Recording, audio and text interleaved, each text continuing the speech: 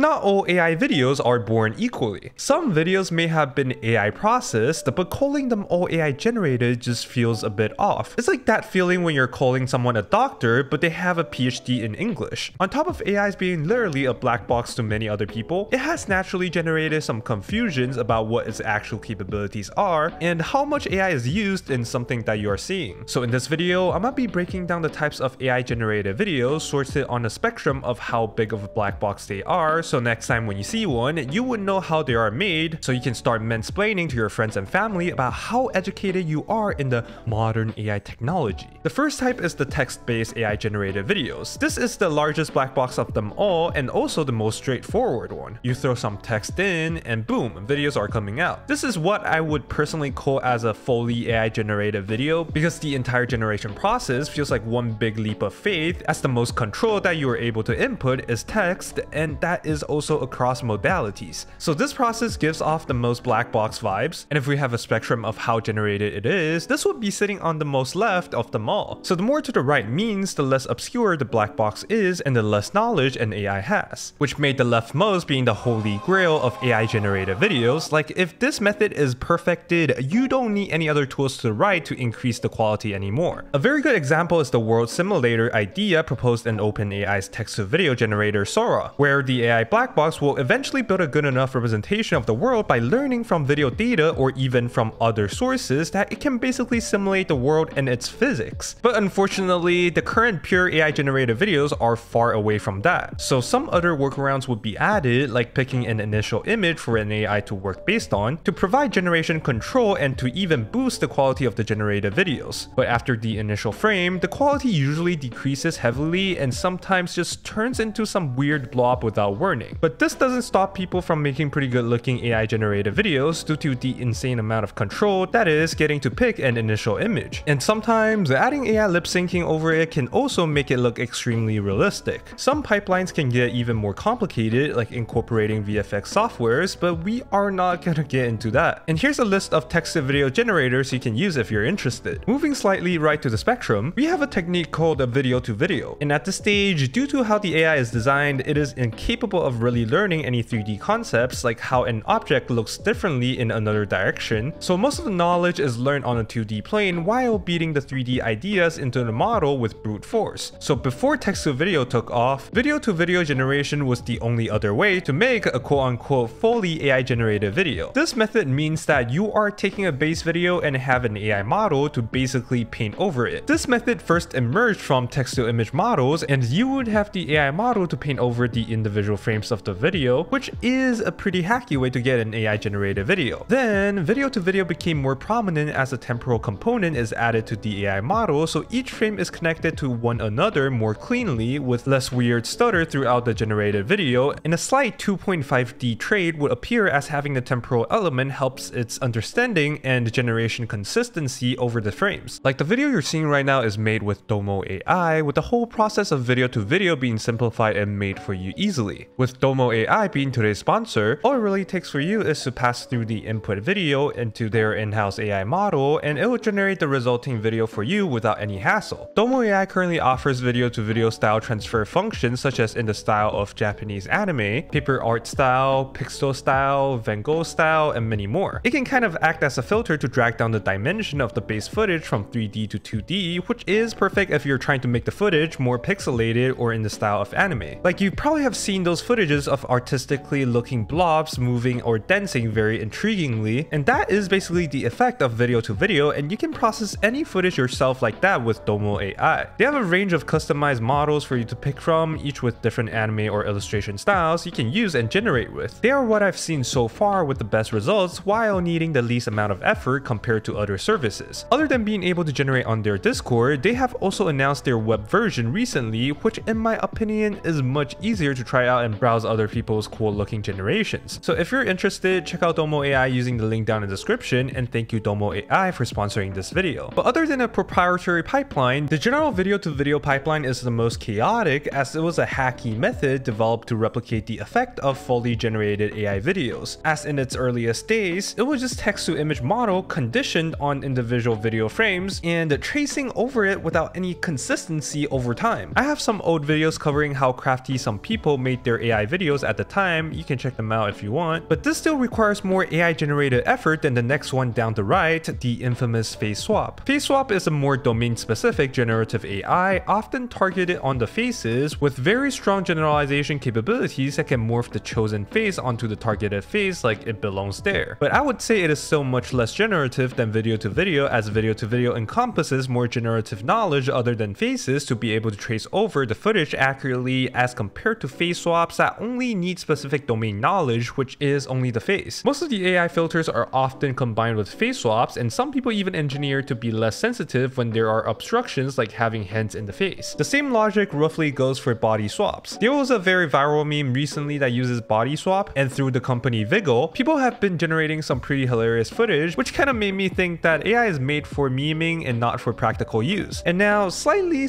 to the right of the spectrum, we have this technology that is a bit similar to face swap, and it's a lot more infamous. This word has become the AI scapegoat in the mainstream media, and alternative names like AI avatar or digital avatars have been used to replace it instead. I think this technology pushed us slightly to the right of the spectrum because it only needs to learn to replicate one single person instead of being able to generalize onto any other faces without further training. However, being this specific in a domain like exclusively only having one face do provide an edge like stronger robustness and consistency to replicate someone's look-alikeness in a setting that requires higher quality. There are many ways to do this, with the most common way being collecting images of a chosen face from various angles, then training the AI model to learn the chosen face to replace a target face seamlessly. However, there are newer techniques where the AI can just learn a face and apply it to any target in real time without much loss in quality, which would be drawing more similarity to a face swap, but still slightly different because face swap is generalizable and doesn't really need a prior training on a specific face. And now, moving to the end of the spectrum, we are left with something called the face manipulation, kind of like puppeting. These have extreme similarities with face swaps, but instead of applying on top of a video, these face manipulation techniques are animating images like a puppet instead, with the addition of being able to synthesize new views of the faces so they can turn in any direction like it's a 3D painting. And to be able to animate them, a driving video is used whereby extracting the facial landmarks, the movements will then be transferred to the target image. And the same thing can be done to the body too. So those dancing memes you see on the internet are probably made by this technology too. To spice things up, some pretty cool experiments like using only audio to animate the images have came out left and right, which kind of also bring us to AI lip syncing that works in similar fashion, but is mostly targeted in the face or even only the mouth region. However, AI lip sync not only works on images but also videos, but the bar is a bit low for this one as the mouth is such a small region and is much easier to train and synthesize. This technology is slowly working towards the left of the spectrum as its generation capabilities have increased significantly, but I still placed it here due to the lack of temporal elements as the targeted results are usually images. But overall, all these tools can be blended together to make some funky pipelines. Like many of the proprietary services are just a blend of all these methods, whether if it's having a human gesture loop with cloned voice plus lip sync, generative AI avatars with generated facial expressions, or using audio to lip sync a video to make someone else say what they didn't say. But at the end of the day, it became more of an open-ended engineering problem that is trying to create desire for a potential use case into our lives. But I mean, seeing a guy turn into a cute girl is pretty funny, so